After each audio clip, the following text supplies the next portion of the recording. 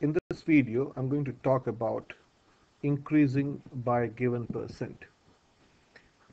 So this is a simple question. So let us start with a very simple question. The price of a T-shirt was $160 and has now increased by 20%. What is the present price of the T-shirt? Now you can do this in two ways. First, I'll show you how to do in the long way, and then we can do it in a shorter way. You can use the calculator or even without the calculator. So whenever you have the word 20%, you should think, how can I find 20% of $160? I think the question is quite clear. The T-shirt was priced at 160 and it has gone up by 20%. You want to find the present T-shirt. So basically what you have to do is you have to find 20% of 160 and then add that amount to this 160, and then you will get the present price. So let us do. So the first question is, how can I find 20% of $160? That's my first question. Okay. So if you have heard my previous videos on converting or finding percent of a given number or a quantity, this is how I think. So I say, okay, how much is 10% of 160? So 10% is 1/10. 10% you should understand is 1/10 of any quantity. So 10%, if someone is asking what is 10%, they are asking you to divide this by 10. That is pretty easy. So you do 160 divided by 10 is $16. Okay. So if 10% is $16, this would imply 20% would be, if 10% is $16, 20% would be, yes, double of this, which is 32. So you have found 20%, and this has to be added on to the price. So you can say the present price, this is the long way, present price is 160 plus 32, which is $192. This is fine, but we need to be smart and try to do in one step. I want to do, this is two steps. First you have found 20%, and then you have added on the 20% to the last price, or the price before the increase. Now let us think about how to do this in a smart way. So let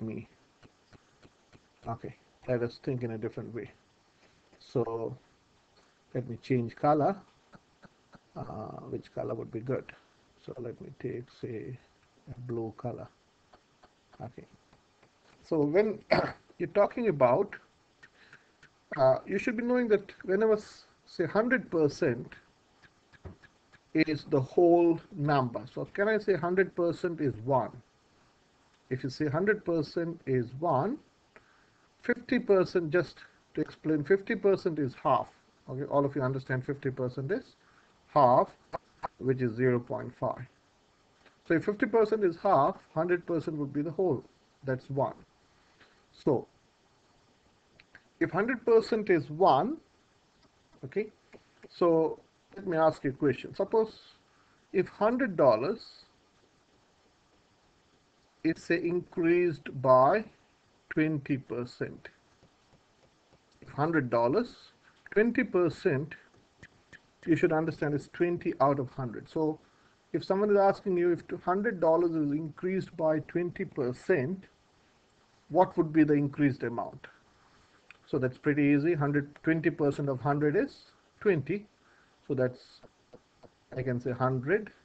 This is whole, and 20% is 20 of 100. So we know that is $120. So let me say it again. If $100 is increased by 20%, you get $120. Now, if someone is asking you if 100 cents is increased by 20%, how much would that be? If $100 is increased by 20%, you get $120. So if I'm asking you if 100 cents is increased by 20%, that would be, use the same logic, it would be 120 cents. Now you know 100 cents is same as, this is same as $1. Okay, $1 has 100 cents. So if 1 cent is increased by 20%, can you understand $1 would become $1.20, 1.20. So this 120 cents can be written as $1.20, which is $1.20, because 120 cents is 100 cents plus 20 cents.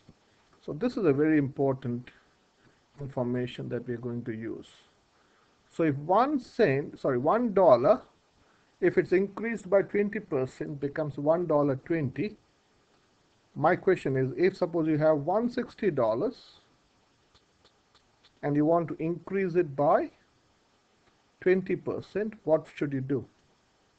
If $1 increases to $1.20 by increasing by 20%, and now my question is, if 160 is increased by 20%, I think you can understand where am I going. So this would be 160 times 1.2 or 1.20. So here this number is called a factor. So if 20%, if anything is increased by 20%, if you multiply by 1.2, you would get the same answer. So let us do this on a calculator. We already know the answer. It's 192. So I'll bring my calculator up. So this is my simple graphic calculator. So you can have even a simple calculator. You can go 160 times 1.20. You can write 1.2. 0 is only a placeholder there. So that's 192. Okay. So simple. So if you know, this is called a factor of increasing by 20%. So this is $192, just like that. Okay, let us look at the next question. One more question. Mr. Albert used to weigh 80 kg. His weight has increased by 60% in 5 years. Okay, 5 years is not the focus here. The focus is 60%. Okay, what is his present weight? So the key words is, he used to weigh 160. So this is the key information. This is the next information, and you want to find what is his present age. So basically it's the same question, same type of question. You want to find 60%. We'll do both ways. So 60% of 80 is what we want to find. So 60%, 60, you can do this. I would like you to do without the calculator. So what is 10%? So let us start with 50%. What is 50%? 50% of this, of 80, is 40 kg. And what is 10%? 10% is 1/10 of this, which is 8 kg. So if 50% is 40 kg, let me write kg here. This is kg. So 60% would be 48 kg. And you want to increase Mr. Albert's weight increased from 60 by 60%. So this is 60%. So his present weight would be 60, no, sorry, he weighed how much? 80. So this was his previous weight, and this is the increase in the weight, plus 48, which is 128 kg. This is your answer. Okay, now this is a long way, but let us do in the smarter way, the short way, in one step. How can we do this? So again, let me explain the same argument. If 100 cents increases by 60%, that would become 160 cents. So that same thing, same argument can be said, that is same as telling $1, not $1. Let us use a different.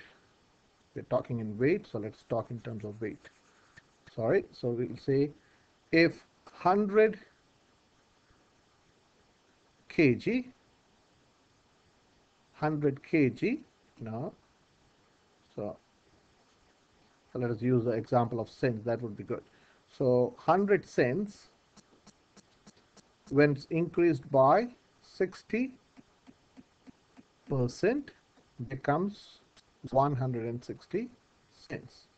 So the same argument, the same thing can be said, $1, when it increases by 60%, it becomes $1.60, 1.6. So this and this are the same. Okay. So using the same argument, 1 kg, when it increases by 60%, would become 1.60 kg. Same argument. Okay, this is $1, 60% increases to $1.60. So 1 kg, when it increases by 60%, would become 1.60. So can you see this is a factor? So my question is, I want to increase 80 kg by 60%. So I can say 80 kg, if you want to increase by 60%, you have to multiply it by this factor. So this is called the factor of increasing by 60%. So 80 times 1.6, excuse me, sorry, 1.60. So let us do it on a calculator. So this is menu run. So I go 80 times 1.60. That's 128, and that's what we got doing the long way. That is 128 kgs. I'll do 2 more examples in the next video. See you in the next video.